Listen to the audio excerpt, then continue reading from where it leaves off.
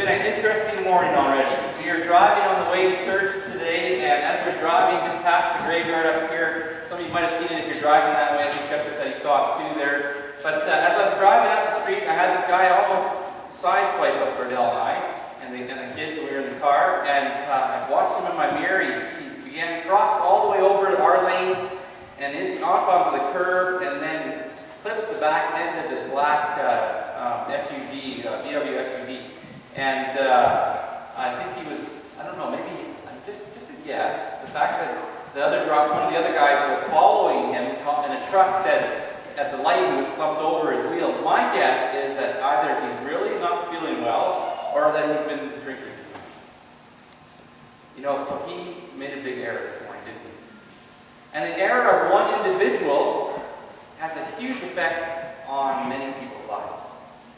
The guy that he hit was visibly shaken and was very, you could just see him just quivering as he was standing there.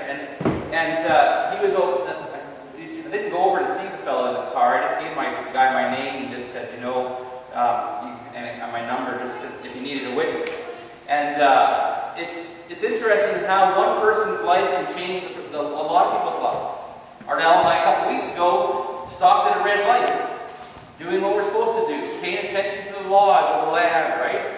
And out of the blue, 5 seconds later, our car was hit from behind, and they wrote our car off for us. And Ardell and I have been sore now for a couple of weeks, or almost a month, I guess it's getting close to now already.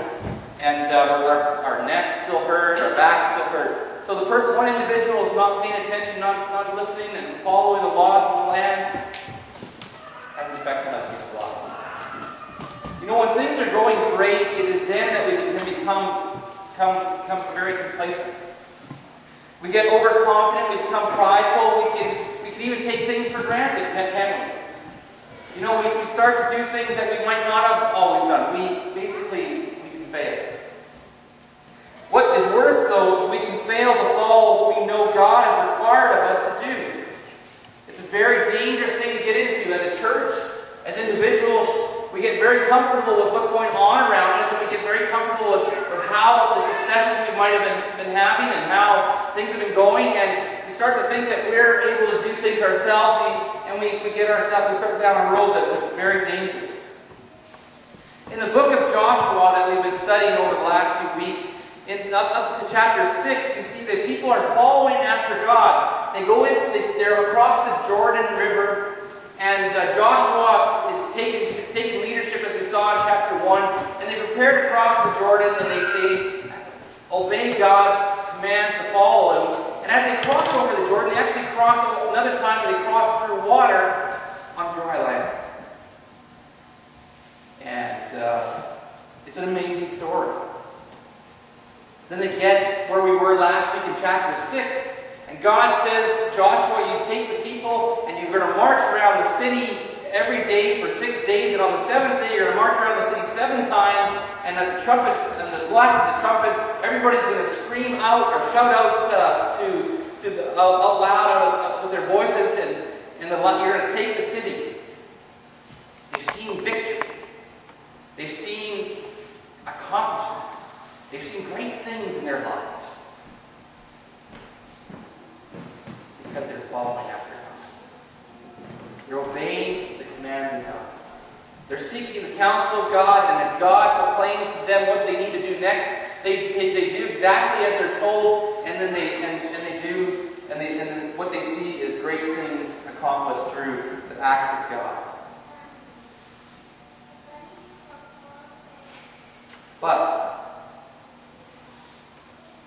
in the Bible, whenever we see a but or things similar to that, we know things are going south.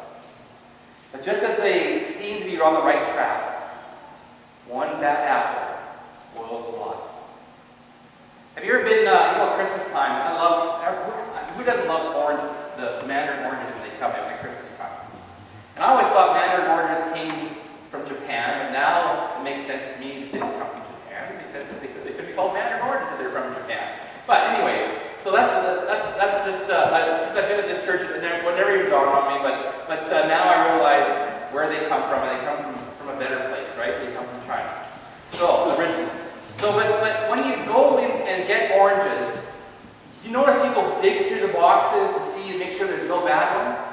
Because one bad orange in the box can spoil a whole bunch of other ones.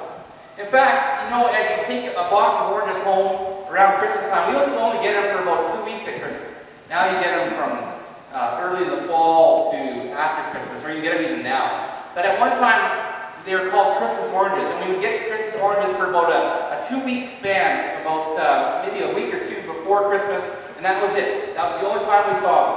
And they came in a lot bigger boxes and everything. But you know, you dig through those oranges and you find that one bad orange. And that one bad orange, if you look at it, around that orange, it starts to affect the other ones. That one bad orange that's going moldy and yucky and soft and disgusting and you know, you just think about how horrible they are. When it starts to sit next to the other ones, that mold and everything begins to creep over on the oranges around it. So one bad orange in the box begins to affect all the oranges. And it's interesting in this passage of Scripture, we see that happening in the lives of the Israelites. Sin of one person has a way of affecting those around them. One person that gossips and backstabs can become poison to all those around them. I've seen it in churches where one person gets a hate on for the pastor and it cuts the legs right from underneath the pastor. It becomes hurtful and the work comes to a grinding stop. When we were in Saskatoon, we saw this happen. One person began to think that because of my family's history that I shouldn't be in the ministry, and so she proceeded to go around behind our backs and spread these interesting stories about our family. You see, I have a grandfather who was a Jehovah's Witness. And as a result of that, she figured that I need to go and take care of that, and because of my grandfather, I shouldn't be in the ministry. And then, on top of it all off, she found out that my other grandfather, on my dad's side, was a Mason. And as a result of that, she got more bent on the fact that I shouldn't be pastoring that church and I shouldn't be in the ministry. And eventually that poison just spread, and it spread, and it spread. And the work that we saw happen came to grinding halt. It was a tough time for us, for my family, and for my ministry, and everything. A lot of things happened after that point that took me down a road that was very, very difficult to go, and almost took me right out of the ministry altogether. Or in another case, where people become competitive in church or around in families, they're willing to do anything to get their way. The end result is the church has lost its focus, and that church can not be used by God very effectively. So it can happen in the church, it can happen in the lives of our families, it can happen with our friends, it can happen all around us. Sin in one person's life can destroy the relationships with each other and with God. And this is exactly what happens in the 7th chapter of the book of Joshua, where we're going to be studying this morning. In the 7th chapter, if you just turn your Bibles, if you have one with you, and just open it to there, we're going to work our way through. I'm not going to read the whole story to you. I don't want you, you know I'm not a great reader, as you can tell over time, and I don't want to read the whole thing to you. But as we go through this chapter, we're going to see some bits and pieces of how the sin of one individual can turn around and affect the whole nation of Israel, and as a result, get them off track of what God would have them do. Before we do that, though, let's begin with a word of prayer and ask God just to guide our time this morning. Let's pray. Heavenly Father, we thank you for the opportunity we have to be in your house this morning. We thank you for the opportunity we have just to lift your name and praise and to worship you through songs, through worship, through reading of Scripture. Now, Lord, we continue our time of worship by looking into your word and understanding better how you want to interact in our lives and our relationship with you. And so, Father, may we not forget that as the Word of God was written for people many years ago, it's also written for us today. So guide us now. Guide our hearts. Open our hearts to your message. Have us hear the words that we need to hear. And Lord, I ask your Holy Spirit's anointing upon me this morning as I proclaim your word to your people. I pray for these things in your Son's precious name. Amen. Well, I want us to begin our look at this chapter of Scripture in Joshua chapter 7 by looking at verse 11 first. It's the curse that is here that we see the problem for the people of Israel. It's in this one verse we begin to get a picture of how one can affect many other individuals. In verse 11 of chapter 7 we read this: Israel has sinned, the Word of God says. They have violated my covenant that I appointed for them. They have taken some of what was set apart. They have stolen, deceived, and put things with their own belongings. So what was it that had been taken? Why was it such a big deal? Why was it such that this became such a major factor? Well, it says in this passage of Scripture that they broke covenant with me. They made a promise. Well, what's a covenant? A promise is a relationship between two individuals that they promise to do something together. Often we talk about marriage as a marriage covenant. So that as the two people enter into this relationship of marriage, they covenant together to promise to love each other, to care for each other in sickness and in health, for richer, for poorer, and so on. It's a covenant they made together. The people of Israel and God have made a covenant. God covenanted with them that if you follow after me, if you hear my words, if you follow my advice, if you take my word and make it a part of your life, then I will have a relationship with you, and I'll give you all that I promised. First, he promised to Abraham that I'll make you a nation. And then we see that promise repeated time after time after time, even to the point where we get to Joshua and this book. So this is what is such a big deal here. Breaking covenant is a terrible thing. Especially when we break covenant with God, it creates lots of different issues. Joshua chapter 7 verse 1, it says, the Israelites, however, were unfaithful regarding the things set apart for destruction. So in other words, they had gone into Jericho, they've taken the city as God had promised, they were able to conquer everything that was in there, yet they didn't do everything as they were told to do. Continuing, it says, Achan, son of Carmi, son of Cabdi, son of Zerah, of the tribe of Judah, took some of what was set apart, and the Lord's anger burned against Israel. One man, not the whole nation, one man took what was set apart for God. One man went his own way. One man decided that this part of the rules were not for me. One man said that I can do as I please. And one man sinned. We see the Lord's anger burned against the nation. Joshua chapter 6, verse 17 through 19, we see what the Lord had said to them. Back where we were in the chapter we were in last week, it says in verse 17, but the city and everything in it are set apart to the Lord for destruction. Only Rahab, the prostitute, and everyone with her in the house will live, because she hid the men we sent. Now that reflects back to when the spies originally went in, when Moses sent in Caleb and Joshua and the other spies into the land to look at the land, and they went into Jericho. And as they went into Jericho, Rahab protected them and took them into their home and allowed them to be safe. And then snuck them out during the night, threw in a basket. They lowered them down out the city walls, as her house was actually in the city wall, and let them go. So this was remembered that God had remembered and took her and her family and all that were in her home and led them and protected them. Verse 18 says, "But keep yourselves from the things set apart, or you will be set apart for destruction. If you take any of those things, you will set apart the camp of Israel for destruction and bring disaster on it. For all the silver and the gold, the articles of bronze and iron, are dedicated to the Lord and must go into the Lord's treasury." So here is what God had given them, the instructions that God had given them. He said, when you go into Jericho, after you've marched around the city for 6 days, And then on the seventh day, when you march around it for 7 times, on that 7th time, you're going to go in and you're going to destroy everything in the city except for Rahab and her family and those in her household.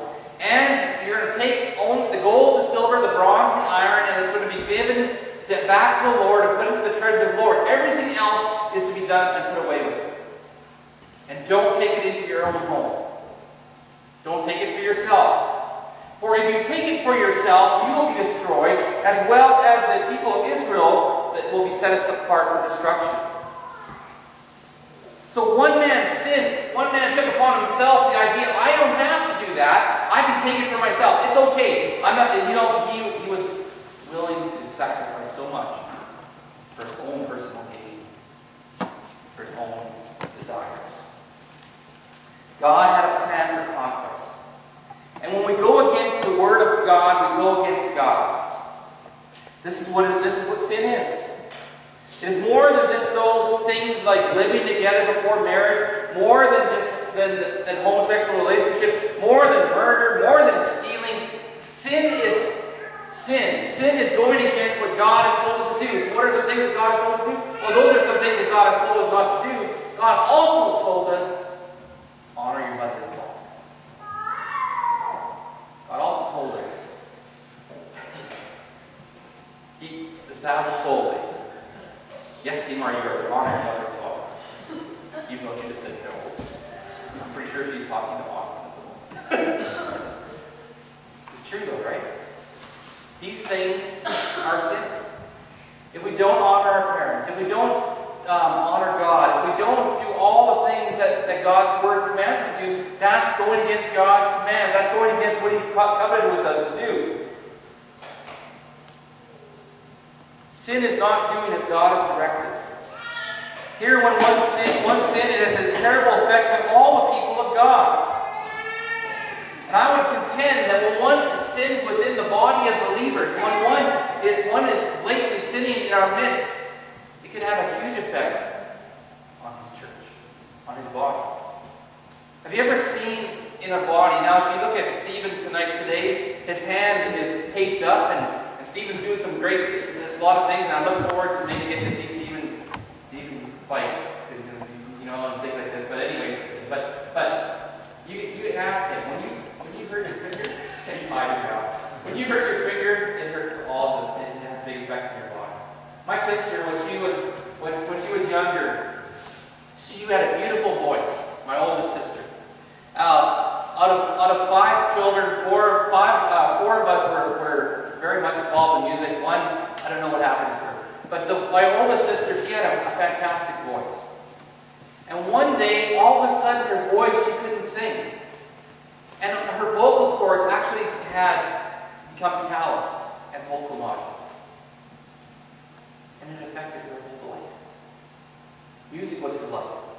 It still is in lots of ways. She plays the piano for school things. She's able to sing now, finally again.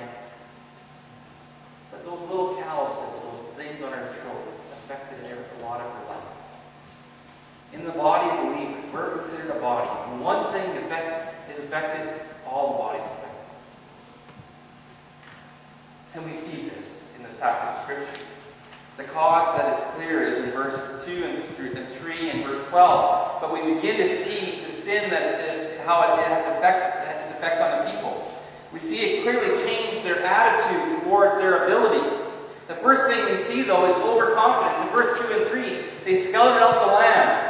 And without any consultation with God, any asking of God for help, any advice from Him, they decide how they will proceed.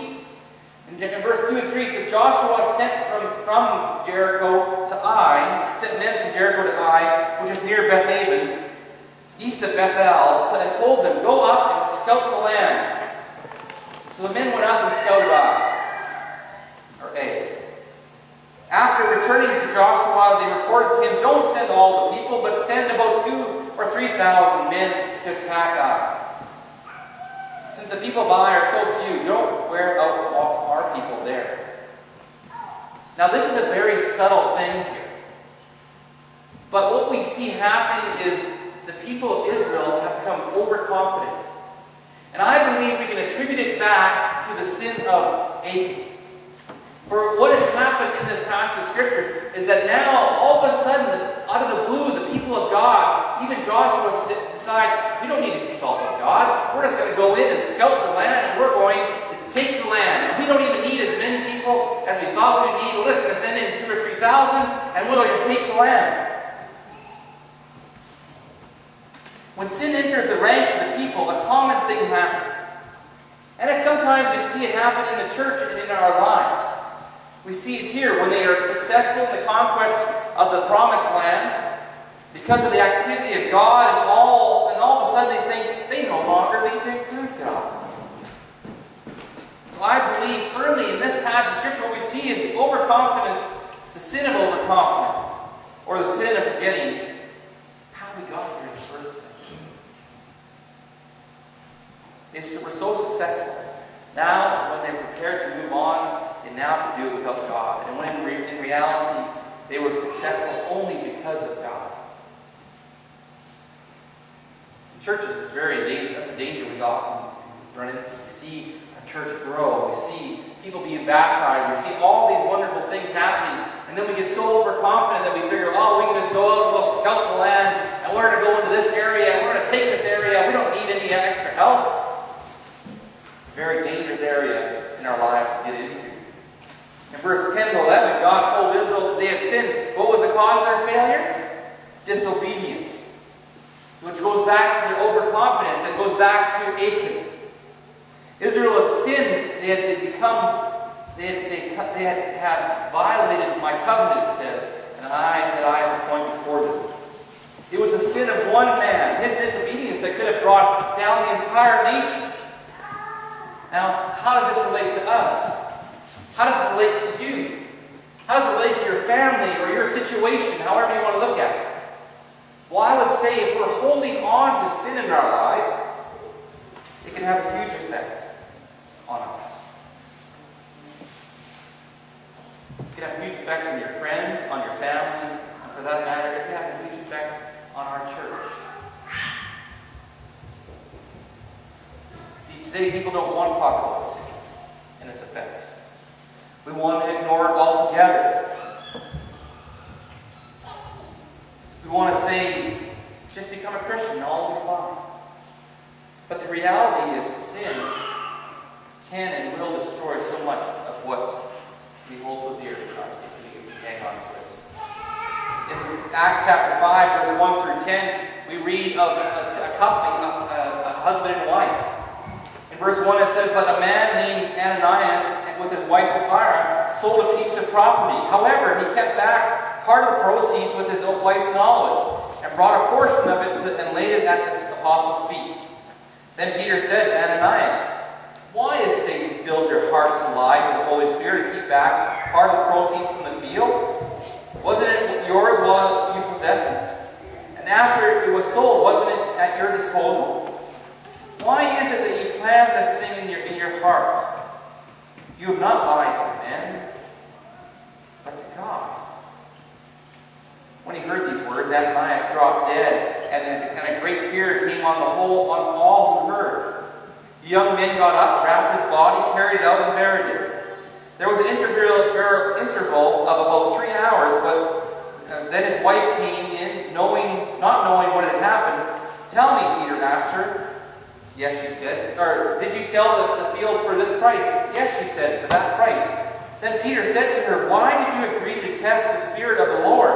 Look, the feet of those who have buried your husband are at the door. They'll carry you out. Instantly, she dropped dead at his feet. When the young men came in, when they found her dead, carried her out and buried her beside her husband. Now, how does this relate to what we're talking about? Very much, in a huge way. Like Achan, Ananias and Sapphira said, we'll keep a portion to ourselves. Now, would it be wrong for them to keep a portion? Not necessarily. What was wrong was they came and they presented as if they were being so sacrificial, and so holy and spiritual, and they brought and dropped this offering at the feet of the disciples. And then they were caught in a lie. And they weren't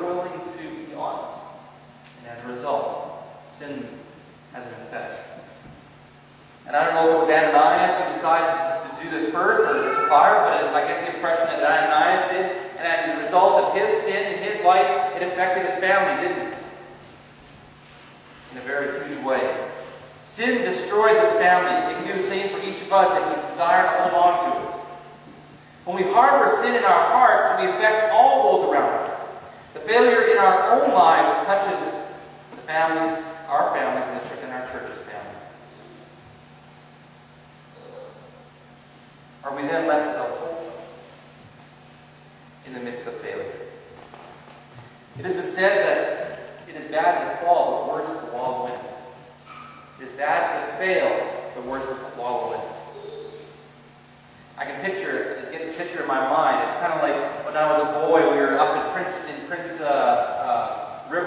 River area. And we were along the river and we were jumping in this puddle of mud for a while. And we had a blast in it. And it was great fun, and we would run up and down this beach. It was along the Peace River, and we'd run all the way. We get about 15, 20 feet away, and we'd run and we'd jump and we'd hit the mud. And first it started to soften up to your ankles. Then it would soften up a little bit more, and it was up to your knees, and then it was up to your waist. And eventually we got this mud so soft, when you ran and jumped into it, it was up to your armpits. It was amazing. It was the most fun I ever recall as a teenage boy having. And the great thing was that you could.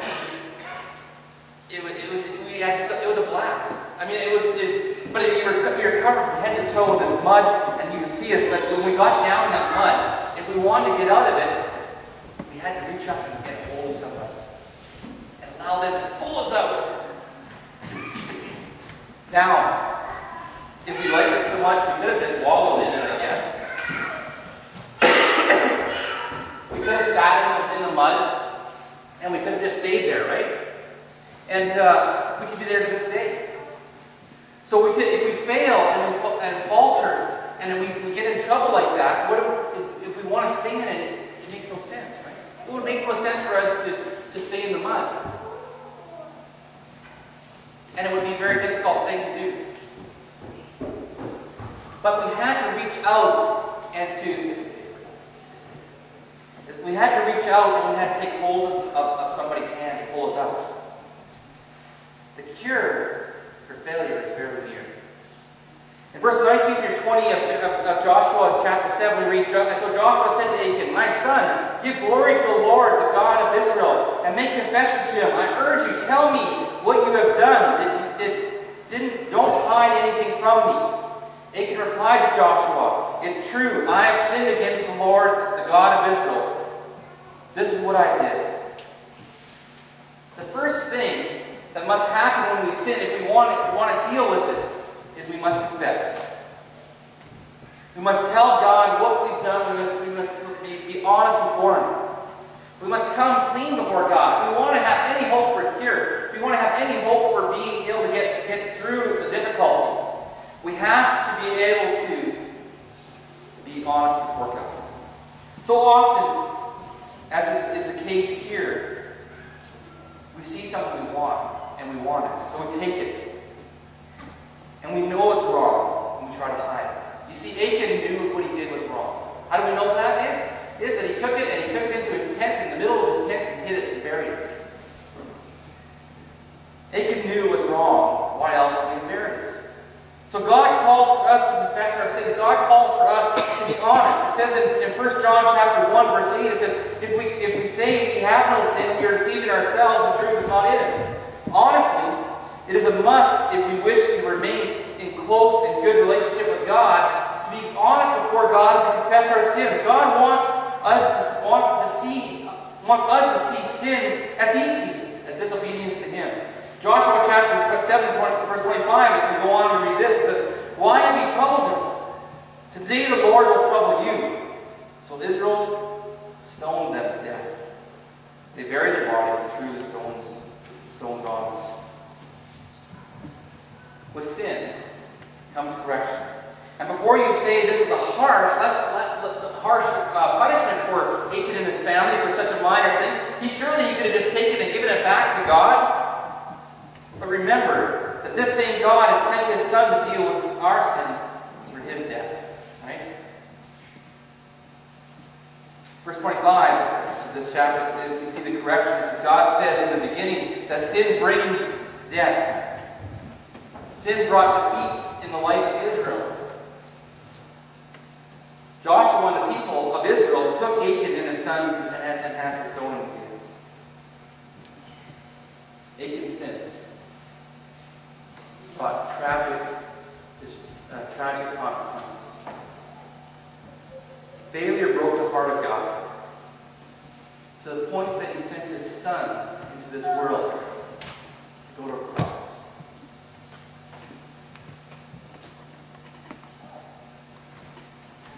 What do we do when we fail? What do you do when you make an error? What do you do when you get off track? You harbor it? Hold on to it? I would say no. What we need to do is we need to come before God, kneel before Jesus Christ, our Lord and our Savior, and confess our sins. Restore that relationship. For Christ went to the cross for us in order to pay the punishment, pay the price for sin. We don't have to be like Achan. Our church doesn't have to take us out and stone us to death. For Christ went to the cross to take upon him the sin of all of us. Confess our failures. Seek his strength to go on. In 1 John chapter 1, verse 9, and then through chapter 2, verse 2, we read this: if we confess our sins, he is faithful and righteous and to forgive us our sins and to cleanse us from all unrighteousness. If we say we don't have any sin, we make him a liar, and his word is not in us. My little children, chapter 2, verse 1, it says, I am writing these things to you so that you may not sin. But if anyone does sin, we have an advocate with the Father, Jesus Christ, the righteous one. He himself is a propitiation. He is the replacement for our sins. And not only for ours, but also for those of the whole world. What are you hiding in your heart? What are you holding on to? Is it having an effect on your family? Is it having an effect on the relationships of those around you? Or is it having an effect on your church? Is it hurting those around you? Is it making things more difficult in your relationship with God? See, my hope this morning is not to make you feel guilty. I'm not here to make you, to beat you up. I'm not here to make you feel terrible for what's going on in your life. But what I want you to see is that God has an outlook for you. He desires to change your life. He desires to restore that relationship with him. Would you? Will you let go of those things?